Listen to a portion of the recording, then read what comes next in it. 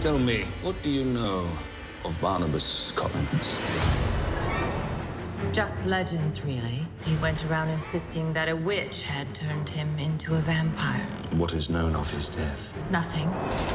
That, madam, is because he never died.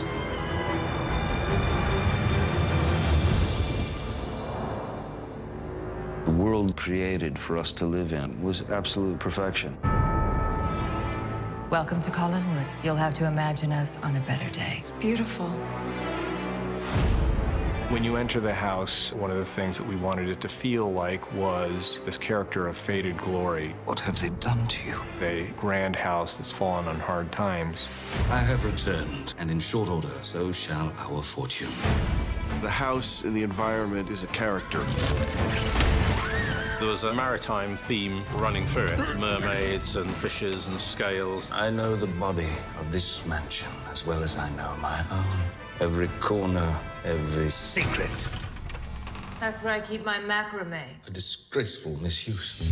We were very much in this era, and certain shops we made quite psychedelic. There were so many very specific aesthetics to it. We had to have our two canneries facing each other across the water. All the practical concerns of night and day and tides, compounded by the fact that we had to blow up a factory. I just realized that we were going to have to, one way or another, build this. They built a village in the parking lot at Pinewood. It was extraordinary. It was probably the most amazing structure I've ever seen. I should like to see the factory immediately. How soon can the horses be ready? We don't have horses. We have a Chevy.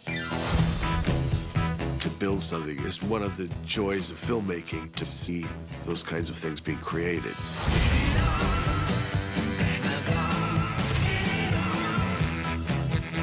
What an age this is. Rated PG-13.